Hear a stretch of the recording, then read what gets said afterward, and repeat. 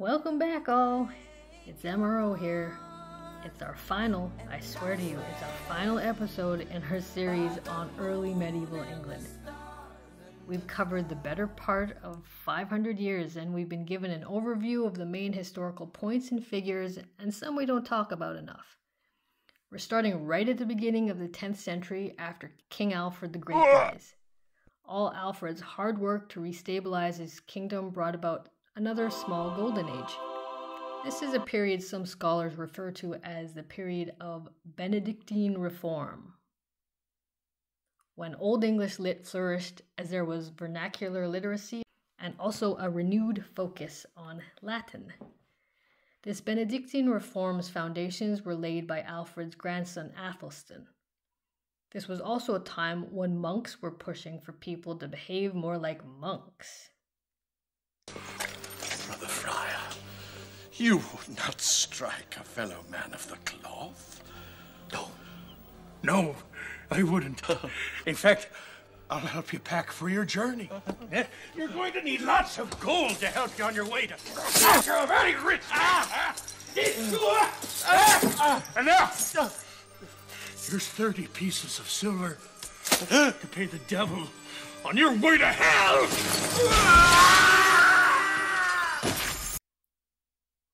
Yeah, okay. Anyway, this period of reform began under the reign of Aethelstan, who was able to unite all of the 7 kingdoms. Thus, we finally have England as England. All this talk about a nearly 700-year period being called the Anglo-Saxon period is rather odd when you think of how the term was only used within a 73-year period, mostly by kings as a propaganda tool. We'll discuss the term in more detail on its own, but as an aside, this short period between Alfred and Aethelstan is when the term really flourished, and then it disappeared for the most part for about 500 years and only resurfaced again during the age of colonization.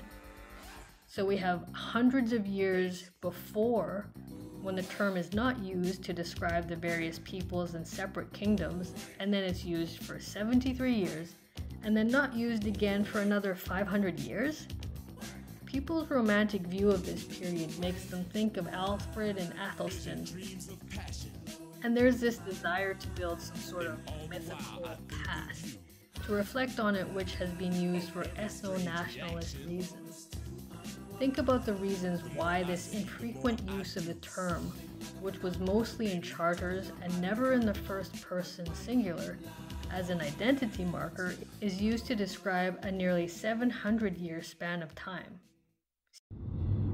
Now what it is the part of the depopulation.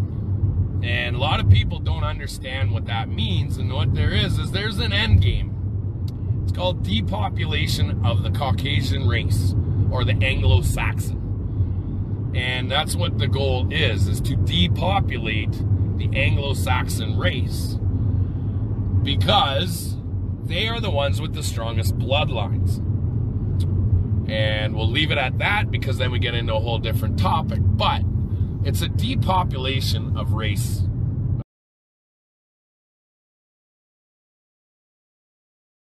This kind of behavior then endorses less procreation.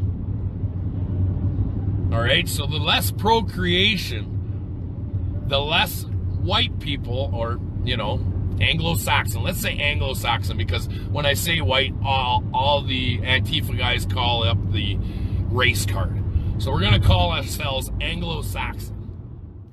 Okay, where did we leave off? Alfred dies in 899. His son Edward the Elder takes over the Kingdom of Wessex, and immediately there's a family feud. Edward's cousin, Aethelred of Wessex, is like, "Yo, cuz, my dad was older than your dad. This throne belongs to me. I'm king here. You get me? West Side!" Aethelred also allied with some Vikings, so that was awkward for Edward the Elder. He ended up dying at the Battle of Home in 902, so his son Aethelstan could breathe a sigh of relief. Edward's sister Aethelred, Lady of the Mercians, allied with her brother, which was also a relief not to have a sibling rivalry in this family drama. Brother and sister with the help of her husband Aethelred. Just stay with me, I know all these names are confusing. They conquer the Danish territories in East Mercia and East Anglia. Remember, there was a Danish area called Jorvik. Aethelstan arranged for his sister to marry the Danish king Sitric, who ruled the Danish area on Britain. This marriage meant that the two kings agreed not to invade each other's territories or to support other enemies. Within a year, though, Sitric dies, and Aethelstan is like, well, time to invade. So the Danes in York submitted to Aethelstan. Next thing, Aethelstan's sister dies, and Mercia is swallowed up by Wessex. It wasn't by chance, though, because according to Edward, remember that's Aethelstan's dad and the son of Alfred the Great, had intended to keep the realms divided. But Edward's oldest son, Alfred, was supposed to have the throne, but he died 16 days after his dad. Damn, our boy Aethelstan has some Grim Reaper vibes.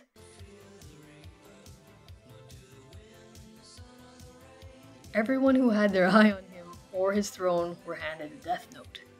No wonder he was so interested in having people write things down during his reign. Really makes you think. So here's some tea. We don't know who Edward's baby mama is. What? Athelstan's mother might have been one of Eddie's mistresses, but nobody said anything to contest Athelstan's crowning, so he became king. Scholars were worked up about this for a long time. I can link to their works if you're interested in whatever gossip they were debating. So Aethelstan won a bunch of battles, he was bringing in money, and things were looking good. He increased production of charters, hence why there are so many of these and legal texts that survived from the 10th century in pre-conquest England. He summoned leading figures to his council. A council was called a witan, and was concerned about social order. Aethelstan arranged marriages for several of his sisters to continental rulers, so he had a keen eye on European politics. Smart move, my man. Okay, so Aethelstan won a bunch of campaigns that were immortalized in literature. One of those battles is the Battle of Brunanburh. It's famous for being reported in the annals of Ulster. Scholars disagree about the significance of this battle, but I love military history, so we'll spend a day talking about battles another day. What's important here is that Aethelstan made some sort of pact with the Grim Reaper. He helped usher in the age of Benedictine reform, he revived scholarship and learning, he wrote down a bunch of laws, he provided some political and geographical stability by making connections on continental Europe, and he was King of England. All of it. So moving through the 10th century, Aethelstan somehow pisses off the Grim Reaper finally, and he dies childless. His half-brother Edmund becomes king and inherits strong continental contacts, which he maintains. He carries on the Wessex dynasty name. Historians seem to have a love or hate relationship with him for some reason. I'll link to some of their work and additional reading if you want. I think it might be something to do with the fact that our 2020 hindsight allows us to see that England had become a real force under Aethelstan and was on a trajectory to really establish itself on the European stage. But Edmund and his successors like Edgar couldn't maintain peace. Britons, along with Danish and Norse settlers in the Danelaw, as well as others, disliked being ruled by Wessex, so there were rebellions, particularly in Northumbria. So remember how Viking attacks had waned over the last century and we thought that that was the end of that? Well, surprise! Surprise attack! There was so much disorder among successions of kings and assassinations by the last quarter of the 10th century that really opened the floodgates or watergates for Vikings who clearly smelled the chaos from miles away. In comes Aethelred as King of the English in 978. He was given the moniker the Unready, which some people mistake as meaning he wasn't ready. But the Old English word for unrad means poorly counseled or poorly advised. Just throw a couple bombs up there, you'll be alright. Okay.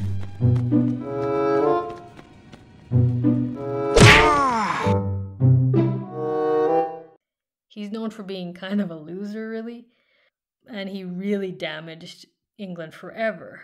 But I think he gets a bad rap. Well, I wrote this song for the Christian youth. I want to teach kids the Christian truth. If you want to reach those kids on the street, then you gotta do a rap to a hip-hop beat. So I gave my sermon an urban kick. My rhymes are fly, my beats are sick. My crew is big and it keeps getting bigger. That's 'cause Jesus Christ is my... Oh, hell no, not that kind of rap. He's blamed for the Norman conquest, but he was handed the country when it was at its lowest, through another series of Viking raids. He was being ill-advised because a number of counselors had their own interests at heart above the king's reputation when he was younger, and he really screwed up the massacre in the year 1002 that was nothing short of ethnic cleansing. Yeah, okay, he definitely wasn't great, but there were a few good things that he did that we should consider. He created the 12-person system of judging that was the origins of the modern jury system.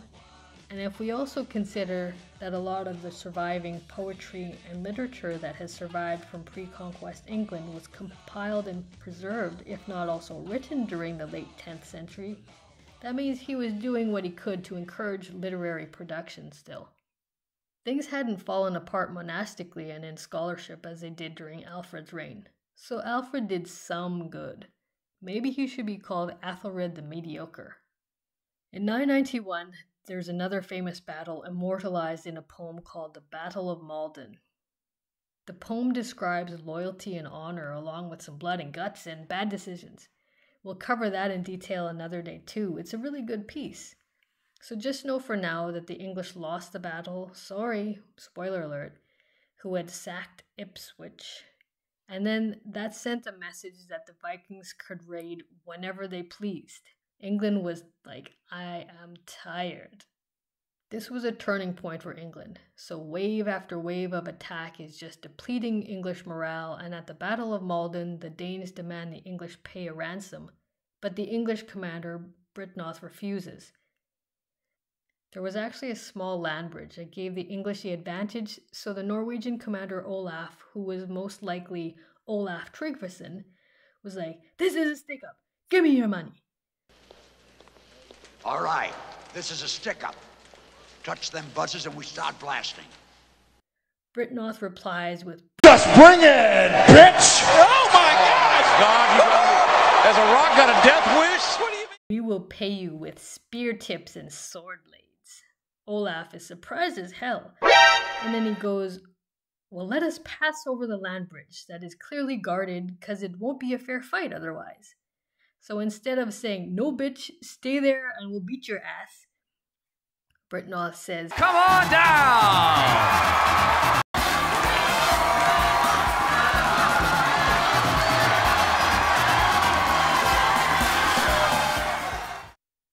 and then they quickly lost the battle. Byrhtnoth is described in the Old English poem as overmode, which some scholars have debated whether it means having too much heart or courage, or just being too proud and reckless. So Aethelred was maybe hiding or something, because he's not around. And he's like, oh damn, I can't let this happen again. And the next time the Viking raids, it's not just to settle, it's to loot. Aethelred starts paying off the Vikings in a payment called Danegeld, or more specifically, it was called Gaffel, before the Norman conquest. Where did this money come from? Taxes! Taxes! Beautiful, lovely taxes! Taxes. Yep, in order to make those tribute payments to Vikings, Aethelred had to find that money somewhere. And since money doesn't grow on trees, he had to get it somewhere. He also set up a sophisticated way of controlling currency, where coins in circulation ceased to be legal tender after 5 or 6 years, so that would help him raise large sums of money. So a peace treaty was drawn up intended to stop raids, but Danegeld or Gaffel payments only encouraged more Viking raids. Meanwhile, the Normans in the south are happy to watch the Danes raid the English coast. By this stage, Aethelred was so he seeks a treaty with the Normans, marries the daughter of a Norman duke, her name was Emma, and hopes that this will stop the raids. In the back of his mind though, Aethelred is still angry at the Danes for years of stealing money, and his own people are angry at him because taxes and instability and all that. There's a growing resentment in the country, not just at Aethelred, but at the Danes. The Danes at the time had not just raided, but some had become traders or had settled or intermarried with the English populations. In late 1002, Aethelred is becoming paranoid that one day one of those Danes or half-Danes or mixed Danes is going to kill him. So he's giving them all the stink eye.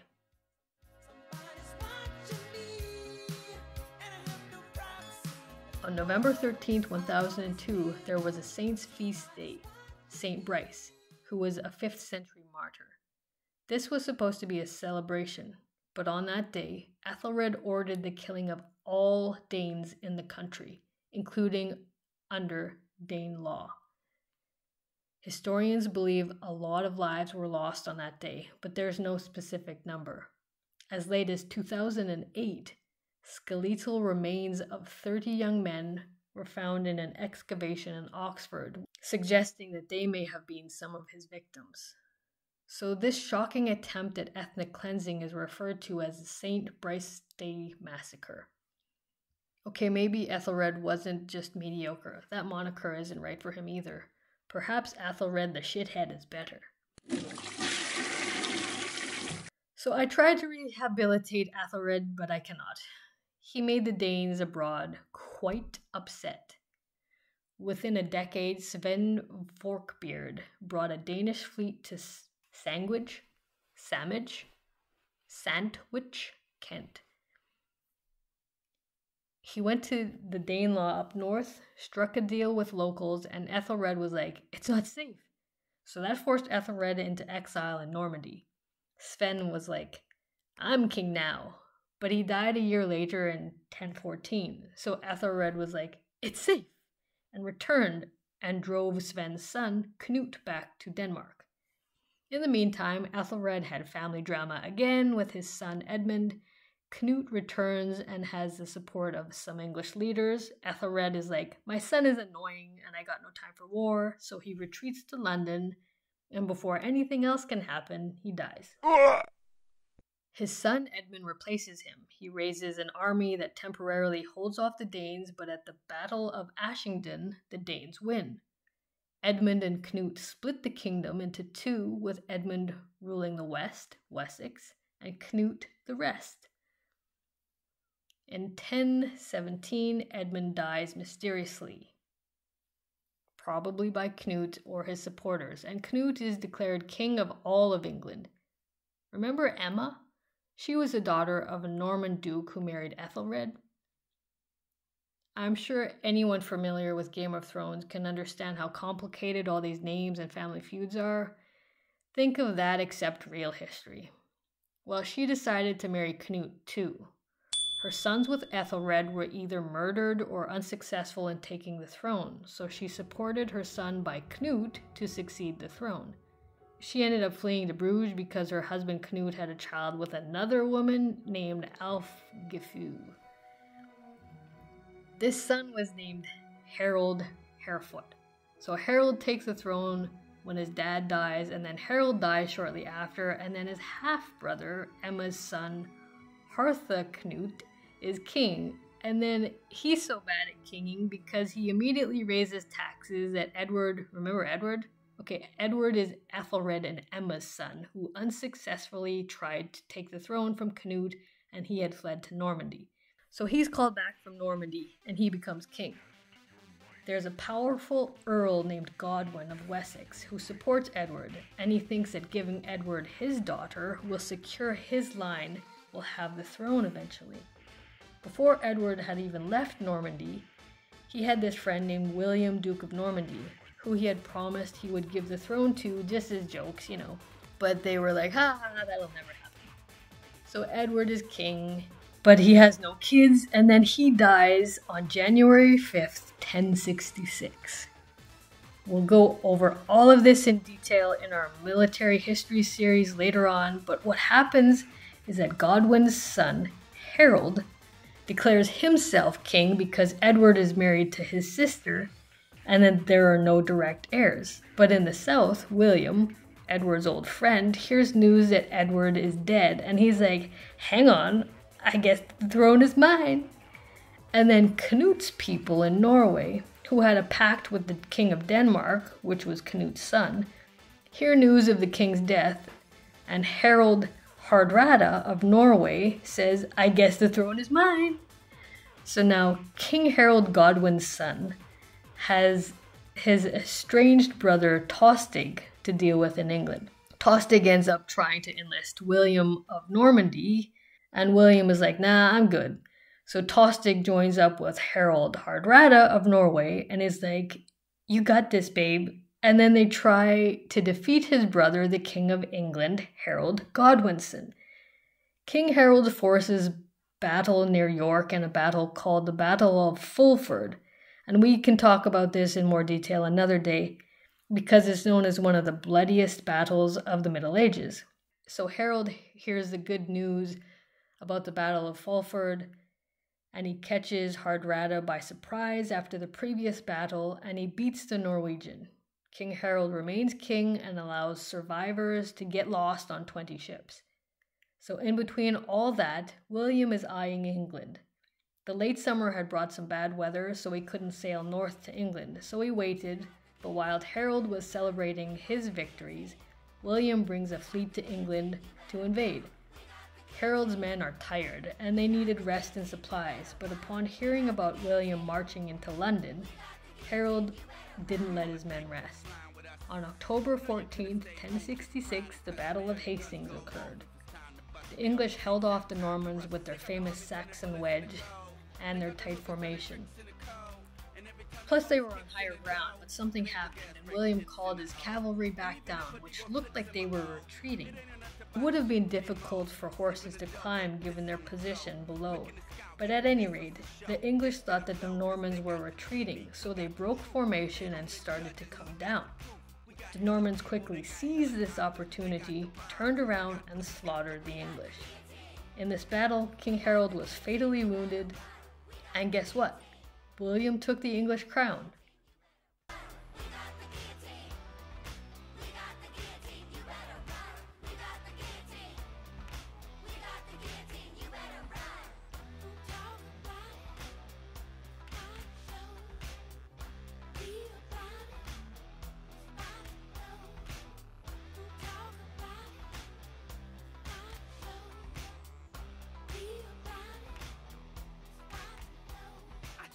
And that was the closing of the early medieval English period. William of Normandy was crowned King of England, and that ushered in a new age of culture, art, peoples, and whatever else to the land. It didn't come easy at first. William took another 10 years to consolidate his kingdom, and he did so ruthlessly against all opposition. In the end, the cultural trajectory of England was changed for good, and it is this pre-conquest England that became romanticized as pure Englishness, when that, as we've talked about, was never pure to begin with. Over the next century, the Old English language didn't just disappear. Neither did the people. Some English earls and others became mercenaries abroad. Some joined the Varangian Guard. Others remained and were absorbed into the general population. An influx of Normans saw an eventual shift in language. Whereas the court was speaking French, the language on the streets for the next 100 years or so was Old English. By 1200, nearly all the English cathedrals and abbeys of note had been demolished or replaced with Norman-style architecture. And that, my homies, ends our 4-part Back to Early Medieval England series.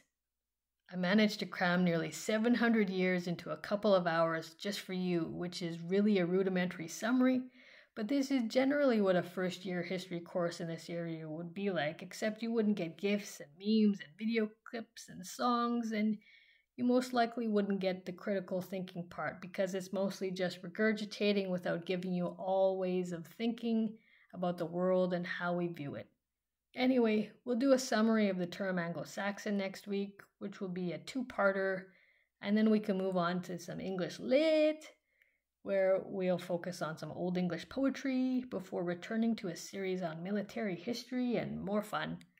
For now, be blessed, be loved, unless you're a racist, and then you can go to hell. Bye! Fun, baby.